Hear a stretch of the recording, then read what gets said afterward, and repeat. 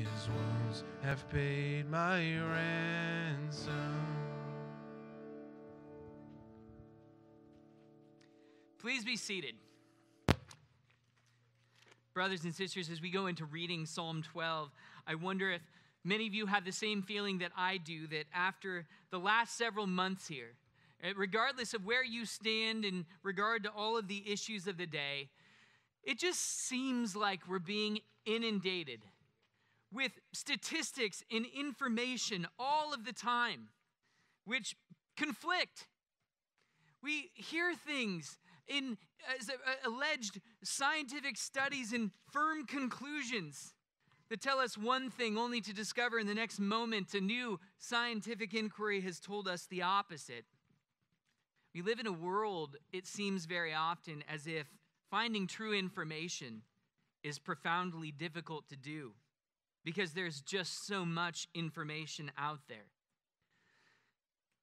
I think this is an important reflection for us all so that we can begin to appreciate what we have in Christ and what we have in the Scriptures. See, David as well lived in a world where lies, flattery, even misinformation prevailed.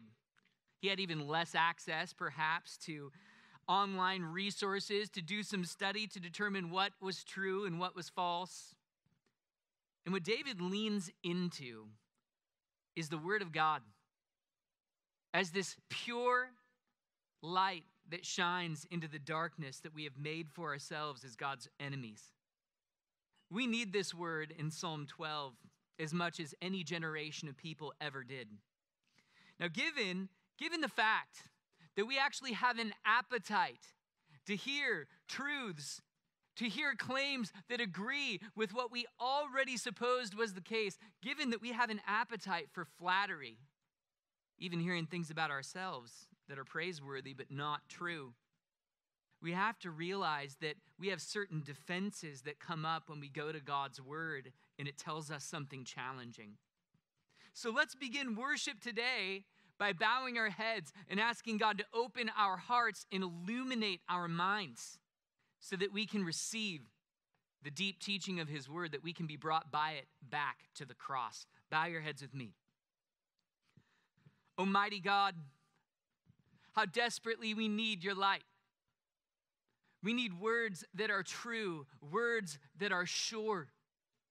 Words, Lord God, that are marked by your very attributes. Words with an inherent authority. Words that are clear and perspicuous. Words that are most necessary and without which we couldn't navigate this life together. We need your truth. Mighty God, open our ears to it. Give us each and all a sense that the words that we're about to read, they're the truest words that we will hear all week because they're words that you spoke. I pray, Lord God, that alone would sustain our attention and interest. And God, that we would, through these words, come to love the gospel and to love our Savior all the more. We ask these things, Father, in the name of your Son, Jesus Christ, and by your Holy Spirit. Amen. So if you have your Bibles, turn with me to Psalm 12. We're going to read verses 1 to 8. And then when we're finished, we're going to sing a short verse together, the Gloria Patri, to give God thanks for this word that he has spoken to us. Psalm 12, verse 1. Help, Lord, for the godly man ceases to be, for the faithful disappear from among the sons of men. They speak falsehood to one another. With flattering lips and with a double heart they speak. May the Lord cut off all flattering lips, the tongue that speaks great things. Who have said, with our tongue we will prevail. Our lips are our own. Who is Lord over us? Because of the devastation of the afflicted, because of the groaning of the needy, now I will arise, says the Lord. I will set him in the safety for which he longs. The words of the Lord are pure words, as silver tried in a furnace on the earth, refined 7 times. You, O Lord, will keep them. You will preserve him from this generation forever. The wicked strut about on every side. when vileness is exalted among the sons of men. This is God's word. Glory be to the Father, and to the Son, and to the Holy Ghost, as it was in the beginning, is now, and ever shall be, world without end. Amen. Amen.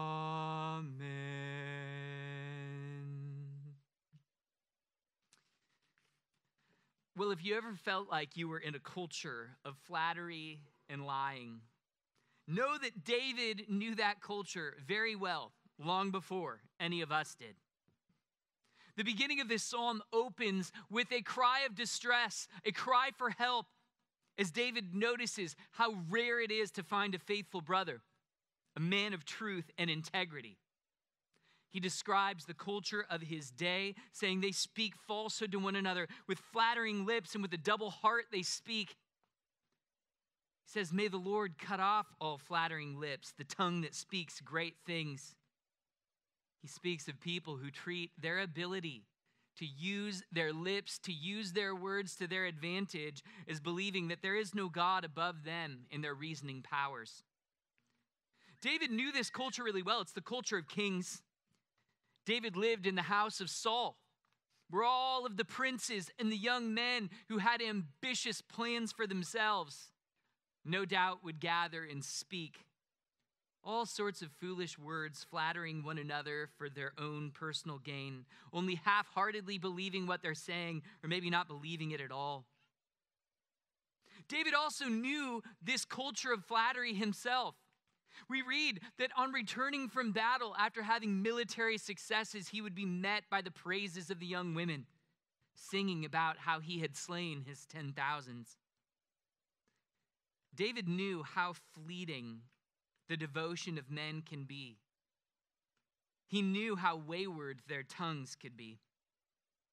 David's son Solomon would speak proverbs like this one: a man of too many friends comes to ruin, but there is a friend. Note it doesn't say that there are friends. It doesn't use the plural. It says there is a friend who sticks closer than a brother. It speaks to the rarity of a person who is honest with themselves. We all ought to stop for a moment and ask ourselves how much we believe in our own words, how much we trust our own ability to persuade even for the ends of things that are not true. I met one man in a coffee shop one time. Sometimes I'll share the gospel with people impromptu. He looked like he was relatively successful. And I asked him if he knew the gospel of Jesus Christ. Point blank, there really was no lead in. It was pretty classic. He just threw his hands up and kind of sighed that I was one of those guys. He told me he did know it. He'd heard it many times. He tried it, and it didn't work for him. So I asked him if he were to stand before God in judgment, what he would do, what he would say. And believe it or not, I'm rarely taken aback by what people say. He said this: I'm pretty good on my feet. I'm pretty sure I could think of something. You're talking to the omniscient God here. And what are you going to say? Like, I'll wash dishes in the back or something? Like, what sort of proposition are you suggesting you would have made? These are people who believe that their tongues can do great things. And they even ask the question, who is Lord over us? Undoubtedly, in the culture in which we currently live, this is a feeling that we live in a culture of flattery that confronts us on all sides.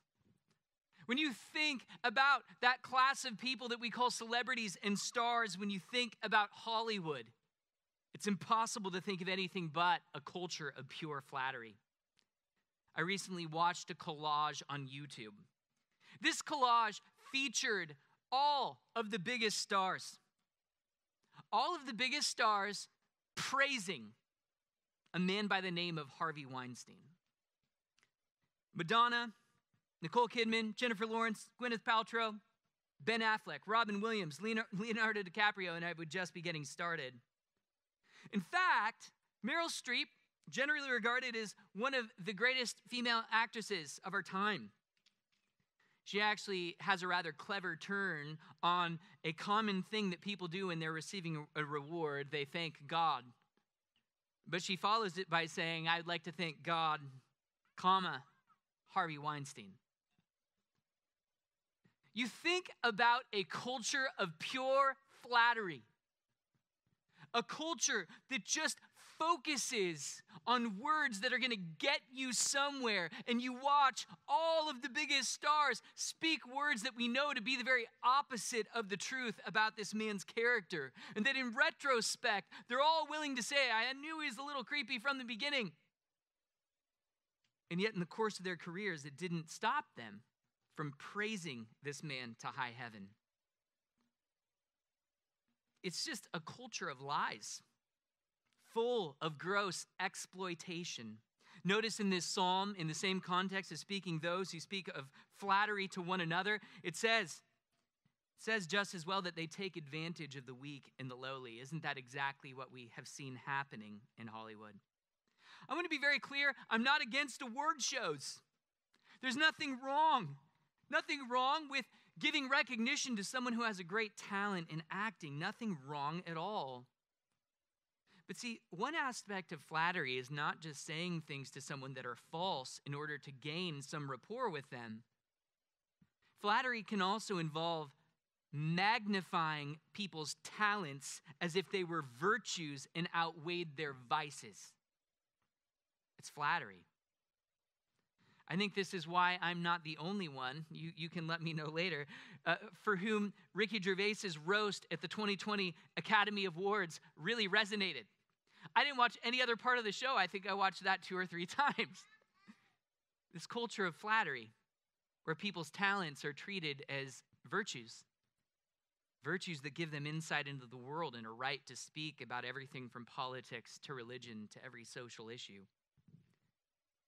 As we reflect on this sort of culture, knowing it's our culture in part, we are like Isaiah, a people of unclean lips belonging to a people of unclean lips. Let me ask you something. What are you pursuing? What are we pursuing? To get a real good insight on yourself, you can ask this question. If you were granted one wish for how to alter yourself and your abilities,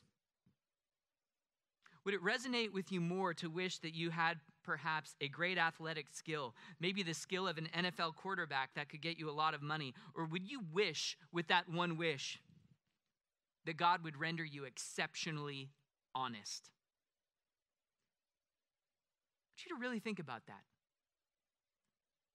Would you ask the Lord for a virtue as opposed to a talent?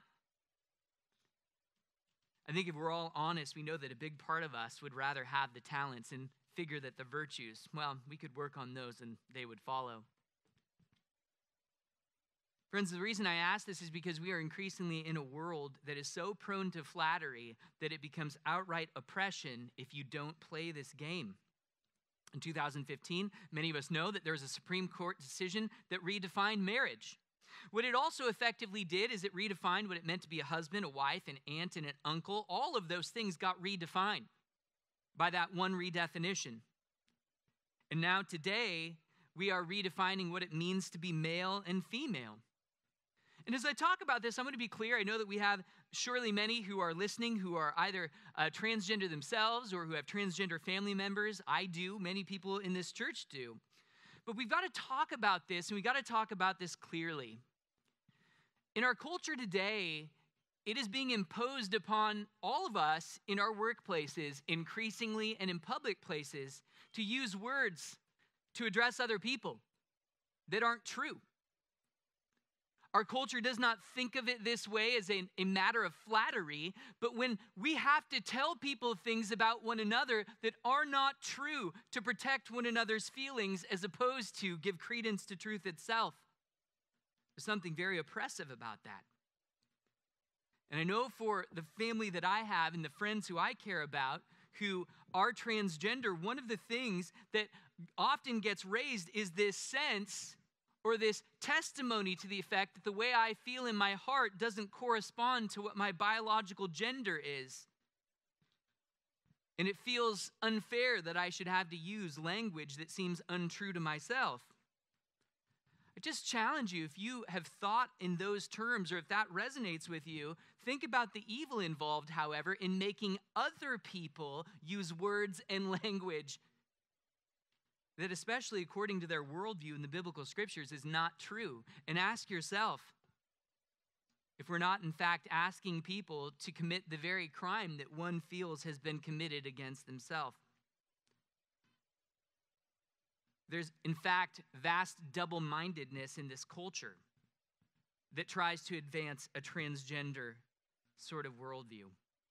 You know, I'll put it this way. The culture that at once says we need to use other people's selected pronouns in spite of the biological reality, that culture is itself double-hearted, double-minded, as it says in Psalm 12. We know this because the vast majority of those who are in favor of redefining male and female or making it something that is up to people's subjective opinions would themselves not date someone who's transgender. This is a statistical fact. What this means is that they're willing to tell you something about yourself that they don't really believe about you.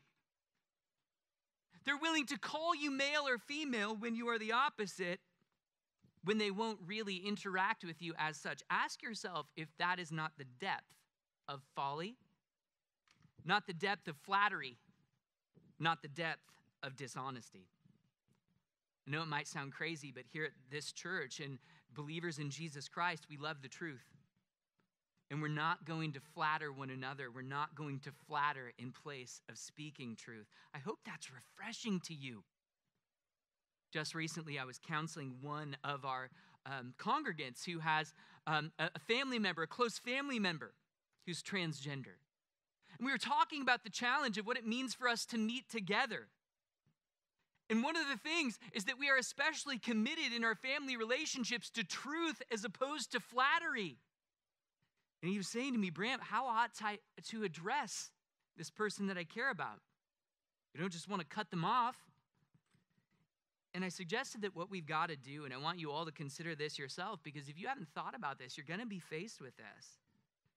You're probably going to have to sit down with people who you love and say, let's figure out how we can navigate being together and talking together. See, I can't use language that is false, and I wouldn't expect you to do the same. So if you're near relation to me, it might be that when we're together, we have to use a more cumbersome code of speech. I'm going to call you cousin if I talk about you in the third person. I'm going to call you sibling if I speak about you in the third person. And I know that that's challenging, but here's the thing. Just as surely as you're not going to give up what you prefer to be called in the way of pronouns, nor can I, in honesty and without committing the crime and the sin of falsehood and flattery, do the same for you. So what can we work on? What can we speak together? These are conversations we're all going to have. But the answer is to not simply let go of the truth. Again, I hope that if you're hearing this for the first time, it's antithetical to the way you think. I hope at least you can hear good news that there's a community of people out there called Christians for whom flattery is not something that we are going to give into. Not in the place of truth. I would actually ask everyone here, though, as we speak about these sorts of issues, do you rather love to hear compliments or the truth? What do you love? See, we're all in this together in different degrees and in different ways. What would you prefer? Compliments that don't correspond to the reality or the truth? So that we might grow in Christ. Friends, you might know that these sorts of oppressive dynamics where flattery is required of you, they are not simply limited to a secular world. In the history of Christianity, we've had our own bouts with this sort of thing. as I'm preparing to do a class probably in the fall on the history of Presbyterianism, one of the great precursors to the Reformation were a people called the Waldensians. They actually began in about 1170 AD. It came about through the dramatic conversion of a man named Peter Waldo, a wealthy man who sold all that was his and lived a life of itinerant preaching. This man denied the reality of purgatory, which is nowhere to be found in the Bible, but was just coming to be a major doctrine in the 12th century. He denied that the Bible would ever commend to us praying to Mary. He denied that you could purchase indulgences to mitigate against the crimes you've committed in this life. Well, he and his people in the course of time came under an inquisition, where it was required of them to speak things they didn't believe, to say Hail Marys, otherwise their life would be at stake. Many martyrs were made for centuries as a result of this. These people were as well maligned. They had the unfortunate name Waldensians after their founder, Peter Waldo. But that word in the Romance language that was used at the time was actually Valdensians. And it sounds a lot like the word Valdez, which means sorcerer. These Bible-believing Christians who stood on the authority of Scripture alone were actually regularly convicted of being sorcerers, magicians, witches, and put to death. It's a dramatic history, friends. And we see how the evil of falsehood, flattery imposed on our neighbors, can lead to the worst of consequences. As we've considered the problem, the very same problem that David suffered from, and we, in some degree, all of us, and in different ways, suffer from. Look at the awesome teaching of God's word with respect to God's word and his truth. In verse 5, it says, because of the devastation of the afflicted, because of the groanings of the needy, now I will arise, says the Lord. I will set him in the safety for which he longs. The words of the Lord are pure words, as silver tried in a furnace, on or down to the earth, refined 7 times. You, O Lord, will keep them. You will preserve him, that is, the faithful man, from this generation forever. I want to tell you about the word of God, friends. The Bible says it is like a precious metal refined. The refinement or smelting process in the ancient world was a means by which you would take a precious metal and separate it from any other sorts of less precious metals with which it might have been alloyed together. You'd put it in a clay crucible above the ground. It is a pot in the ancient world that would have been made of clay. And the precious metals that would weigh more, when they're separated by the intense heat, would go to the bottom. And the less precious metals would come to the top, and you'd be able to separate the two. The Bible says that God's word is like that glowing precious metal, which in the smelting process, when perfectly and completely separated from a foreign substance, would then be poured down to a lower level. And it's like a picture of God's glowing, pure, holy words in the heavens being poured down to the earth through the prophets and in God's scriptures. Silver, of course, was a currency like all precious metals. It was the most common currency. And this is to indicate that God's word is full of value, unspeakable value. It's wonderful that it says the words of the Lord, the sayings of the Lord, the plurality of what he says, all of it, down to the words, are pure. Friends, the scriptures are not just true in their general message, in what they broadly speak. They're true down to every jot and tittle of every letter. They differ fundamentally what comes out of the mouths of men. And David, in this psalm, even speaks the word of God himself. He speaks for God in the first person in verse 5. giving articulation to God's perspective. I will set him free for the safety for which he longs, says the Lord. This is a truth for all of us to stand upon. In a world where lies and flattery abound, our God's truth, this perfectly refined, 7 times utterly pure, utterly certain word of God, comes to us as a word of protection, a word that he will keep his own. Friends, this flows from the fact that our God, you see, for him, truth and honesty, those aren't accidental qualities that sometimes attend who he is and what he says. They are his very attributes, incapable of being divorced from who he is in himself. It says in Titus 1:2, God who cannot lie. It says in John 14:6, or Jesus says rather, I am the way and the truth and the life. And in 1 John 5:6, it says the Spirit is the truth. Our God, Father, Son, and Holy Spirit, it is so important that we understand. He is true in his essence because he is immutable and he cannot prevaricate. He cannot misrepresent himself. He cannot misrepresent the reality that he made and governs by the sovereign word of his power. See, God's knowledge of himself in his creation is absolutely exhaustive and immutable. He is the reference point of all truth. And not only that, but when God speaks, not only is every word on his lips true, but we know that our God, he alone knows and can speak the most relevant truths to the chaos in which we find ourselves. See, when we understand who God is, we understand that God's word is self-authenticating.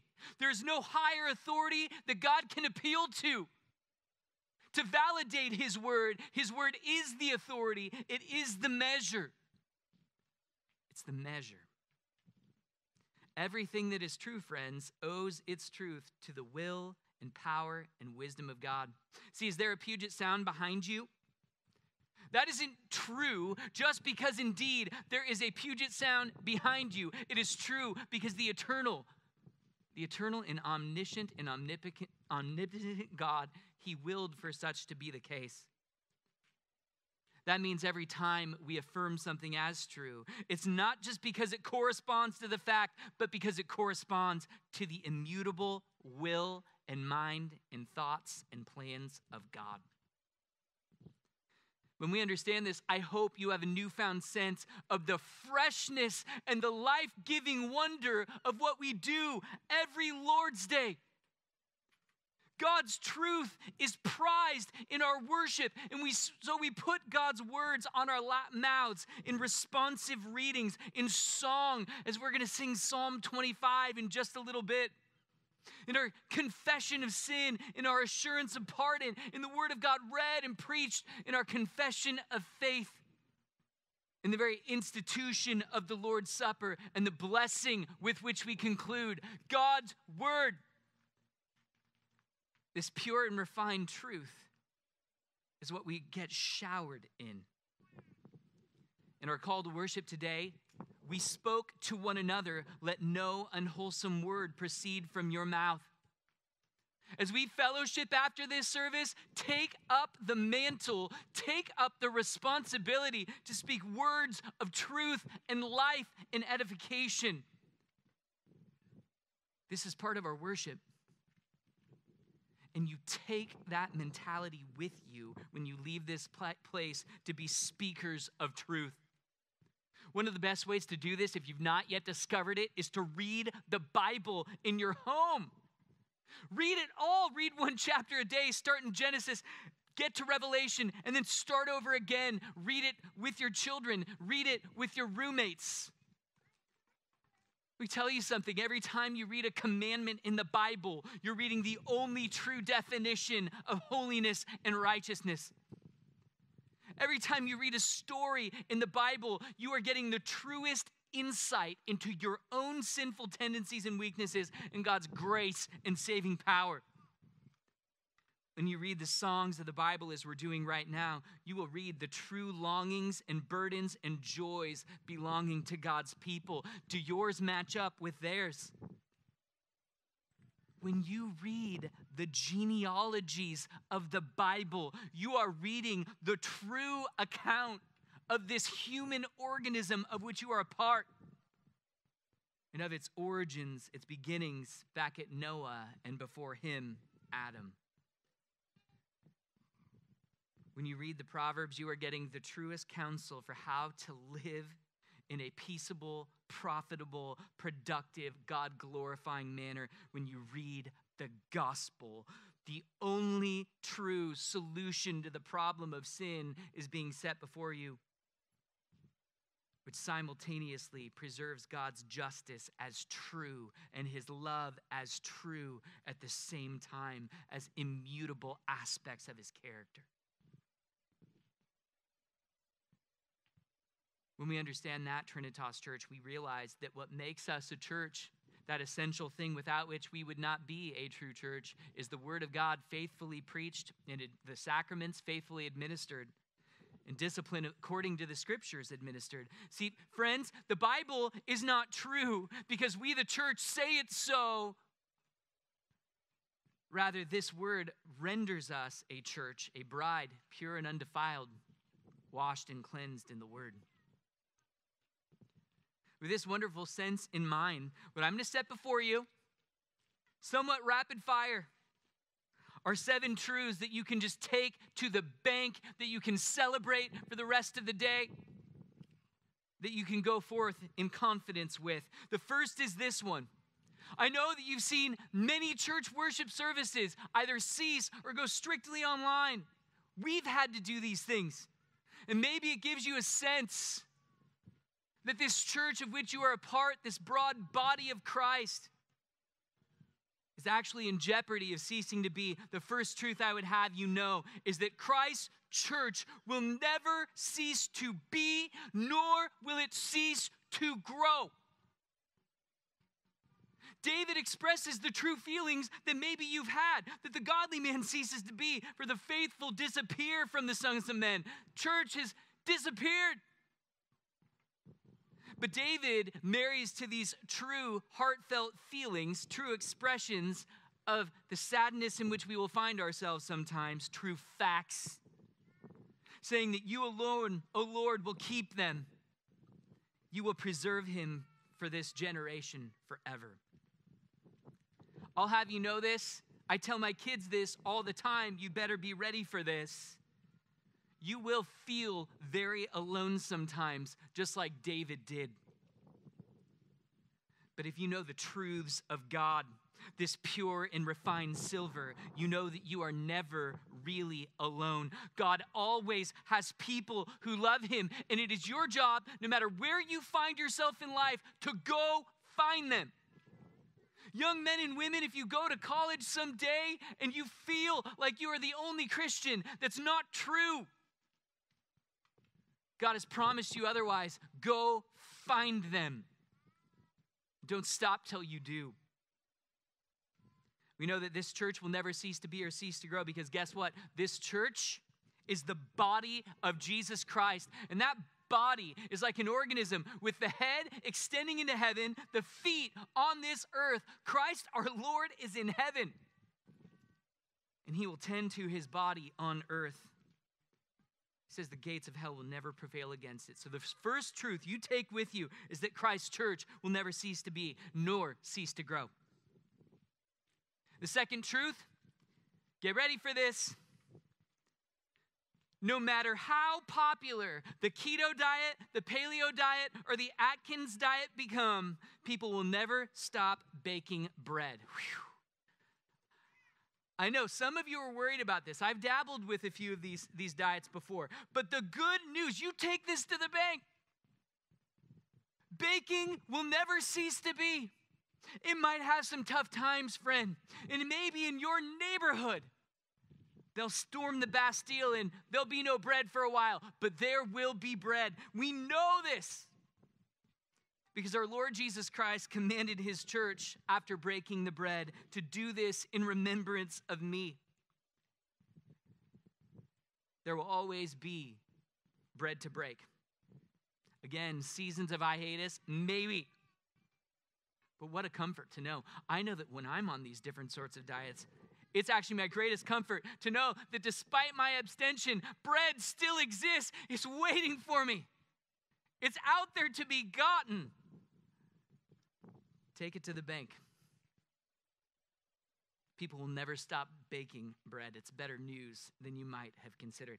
Third, no matter how strong our economy becomes, the poor and the hungry and the desperate will never cease to be among us. Now, some of you are going, Brant, why are you hitting me with this truth that is a very unpleasant truth? I want to actually encourage you with this as Jesus intended us to be encouraged. This is a saying of Moses, a saying of Jesus.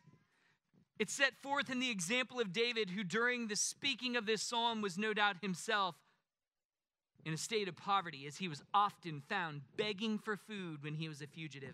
But this is not bad news. It's good news.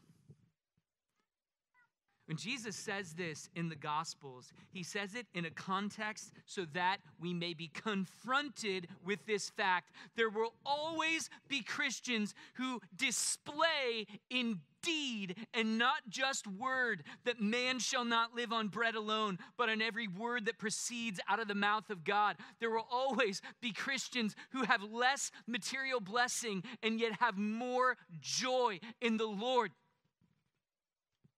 And this truth will challenge us till the end of time. People like Christ who had nowhere to lay his head and yet rather have, as they know, a mansion with their Father, and whose faith is rich in the face of weakness. This is good news for another reason, friends. It is good news because it means this for all of us who are relatively comfortable. There will always be opportunity for those of us who have resources to graciously give. So that, like it says in James 4:10, the rich man may glory in his humiliation. That is, his self-humbling and giving from his wealth. This is the dynamic that will always characterize us, friends. Always characterize the world and the church. And you can look at it as bad news, or you can look at it as good news. The fourth truth that I would have you take with you today is that every single lie that has ever been spoken will one day be exposed and the truth revealed. Do you find yourself distressed when you watch documentaries about powerful people who take advantage of others and yet they never get convicted? Do you get distressed when you see that the guilty are tried and declared innocent? Or even when your own name gets dragged through the mud? Do you get distressed when there seem to be hidden evils at work in your very own government and there seems to be no entity that can expose them? It can even be more mundane things. Are you just sure that the American moon landing of 1969 was faked in a Hollywood basement? Are you sure that Tupac is really alive? I've got good news for you. There will be a day when every falsehood is exposed for what it is. I can't say I'm with you on the moon landing, but I want you to know you're going to know for sure someday. And you'll know this in eternity, if not in time. You know, many of us get distressed sometimes when there are prevailing scientific theories and we get worried that it's going to somehow snuff out the Christian belief system. Friends, there have been so many widely accepted scientific theories in the course of human history that no one takes seriously anymore, that you needn't distress because truth is powerful. There used to be a science called phrenology where they believed that they could determine your character by touching bumps on your head. No one believes that anymore. The best science once told us that the universe was infinite in every direction and static in how it was. No one believes that anymore. There was a time when people believed in gradual evolutionary descent, that the way that animals evolved apparently took place in a steady process over a vast period of time. Neo-Darwinism doesn't believe that at all. You have to believe in rather radical leaps. Friends, you needn't fear. The truth is more powerful, and there will be a day when every lie is exposed, and that day often comes before eternity. Number 5, there is going to be a day, Christians, where every word that we all speak is going to be true. And even better, you're going to like it. You're going to like to speak nothing but the truth. Some of you have a bad image of what this would be. You think there's going to be a day where we become like computer fact speakers or something, where all that we speak is true. It is overcast outside. Even when it's overcast outside, your words are going to be more true than you could ever imagine. You're going to be able to speak the depths and the beauties of every truth. You won't just say it's overcast outside. You will say, my goodness, this portion of earth is covered with a canopy of cloud that simultaneously distributes light all over the ground, but in a special way that keeps things sufficiently cool and moist and ever ready for rain to keep the Northwest beautiful and green with all its distinct flora, healthy, and all its diverse fauna, well fed to the glory of God, and truth will drip from your mouth, because you will be made perfect and glorified by the work of Jesus Christ. Number 6, there will be a day when everyone shows up to worship on time. I'll tell you how I know this. See, it says in Ezekiel 44:24, they shall also keep my laws and my statutes and all my appointed times. You just heard it. Everyone's going to keep the appointed time. Now, I'll grant a lot of people see this prophecy as referring to eternity. Strong arguments there. But I hold out the hope that maybe it might characterize the latter-day glory of Christ's church on earth.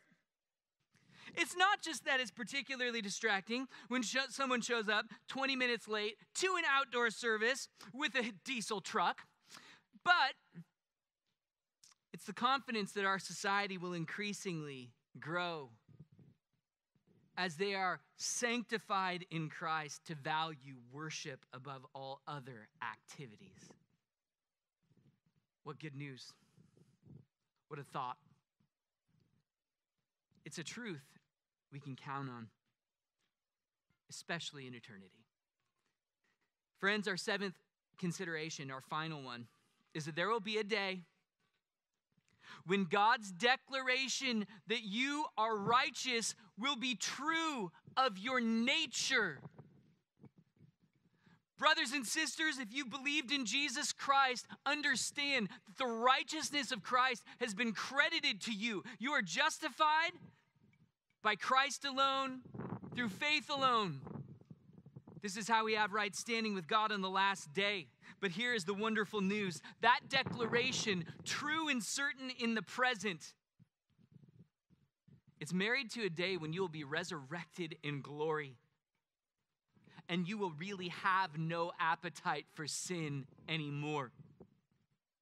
Your nature will be sanctified. This is truth. As we celebrate this good news that we are saved by grace alone, through faith alone, let us have the flavor in our mouth. Let us have our appetites wet for the day when we will be conformed to the image of Christ in glory.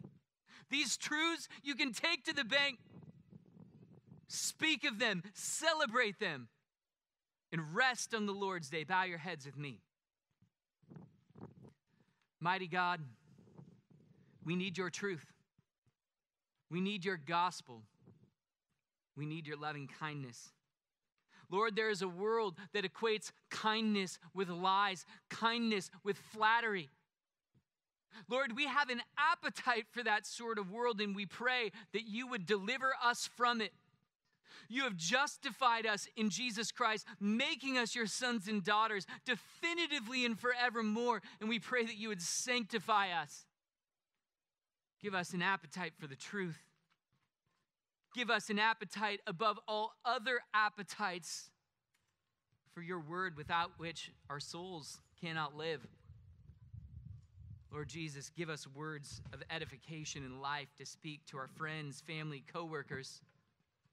And may a world trapped in darkness be set free by the gospel of your grace. We ask these things, Father, in the name of your Son, Jesus Christ, and by your Holy Spirit. Amen. At this time, we're going to take an offering. Really is that a deacon just kind of has to go around with the offering bag, and or you can give online if you just go to our website, or you've got the church app. If you want the church app, well, ask Tim or Tony or one of us, and we can get it to you. All right, let's worship.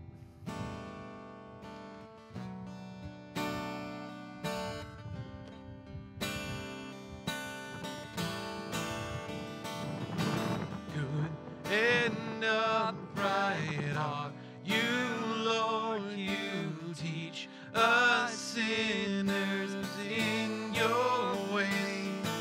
Good and upright are you, Lord. You teach us sinners in your ways. You guide the humble in what is right, and instruct them in your ways.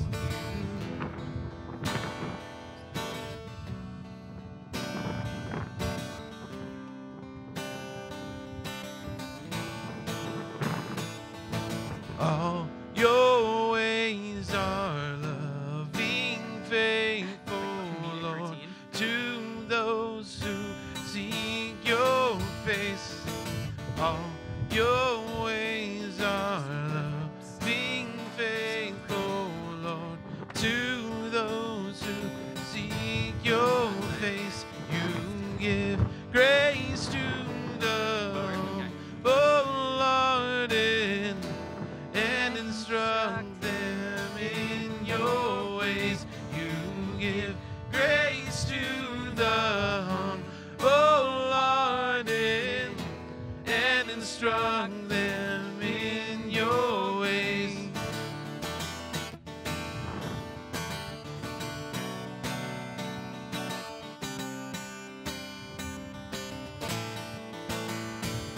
You guide the humble in what is right, and instruct them in your ways. You guide the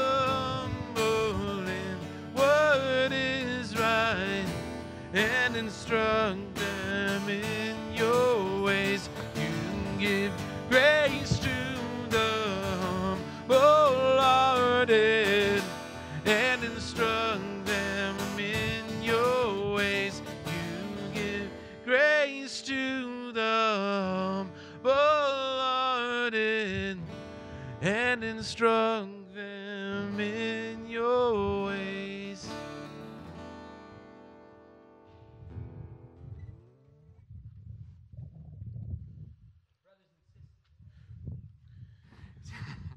Trinitas Church, we turn to the sacrament of the Lord's Supper. This isn't a special opportunity for all of us to ask for the empowerment of Christ, to ask to be conformed to the image of Christ, that we might be the sorts of people, the faithful men that David laments there are so few of, that we might become that all the more to one another. We are also going to go ahead and lift up those who are in distress, not able to be with us because they are sick, and lift up our land for the same. So bow your heads with me. Almighty God, we come to you knowing that we need another type of food. We need a food that goes into us and, Lord, enables true words to come out of our mouths. God, we ask for Christ to dwell more richly in us. You have called this sacrament, this meal, the body and blood of your Son. For just as truly as your Son reached out and touched and encouraged and empowered and healed people in his ministry on earth, so too are we. lifted up, encouraged, even having our worst faults revealed to us in your sanctifying Spirit, dispensed to us in ever greater measure through these means of grace. Lord God, for those ends we pray. We lift up to you those who are not able to be with us, Lord, because they're sick or because they lack the means or they're simply downtrodden in spirit. We pray for our brothers and sisters that you would lift them up. We also pray for this land, Lord God, where there is so much fear, so much distress, so much concern. God, that people would be delivered from their fear of death, not because of what science can do, but because there is a gospel that takes away the sting of death. Lord God, we pray that our bold witness would be a part of leading people to this comfort and security in Christ. God, we also just lift up to you the many tensions in our land, socially and politically. Pray, Lord God, that justice would prevail in this land. Lord, King of Kings, we pray that there would cease to be looting and cease to be riotous mobs destroying public property, even as we pray, Lord God, that a message of justice and equity would be heard by the powers that be so that we would bring glory to your name as a nation. Lord God, we ask all of these things in the name of your Son, Jesus Christ, and by your Holy Spirit. Amen. Trinitas Church, it is our great privilege to rise to our feet and confess with our lips truth about the nature of God's word itself. Words of life that build up and edify. Grab your printed liturgies and let's confess our faith together, sharing what we believe about Scripture. We may be moved and induced by the testimony of the church to an high and reverent esteem of the Holy Scripture, and the heavenliness of the matter, and the efficacy of the doctrine, the majesty of the style, the consent of all the parts, the scope of the whole, which is to give all glory to God, the full discovery it makes of the only way of man's salvation, the many other incomparable excellencies, and the entire perfection thereof, are arguments whereby it doth abundantly evidence itself to be the word of God. Yet, notwithstanding, our full persuasion and assurance of the infallible truth and divine authority thereof is from the inward work of the Holy Spirit, bearing witness by and with the word in our hearts. Praise God, from whom all blessings flow. Praise him, all creatures here below. Praise him above, ye heavenly hosts. Praise Father, Son, and Holy Ghost. Amen.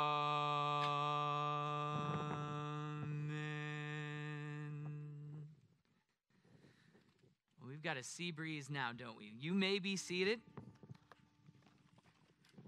The same night on which our Lord was betrayed, he took bread.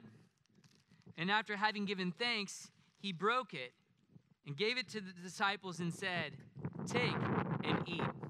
Do this in remembrance of me."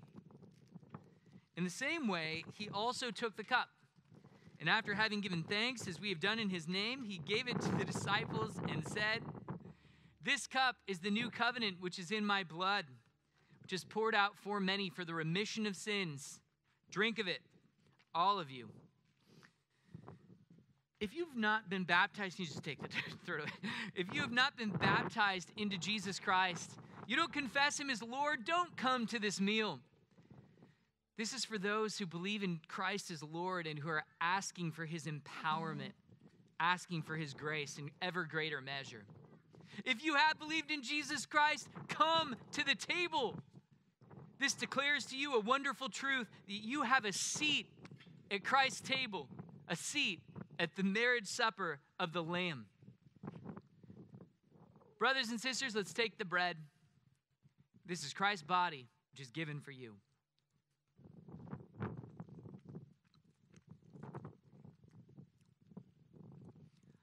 Likewise, let's take the cup. This is Christ's blood shed for you.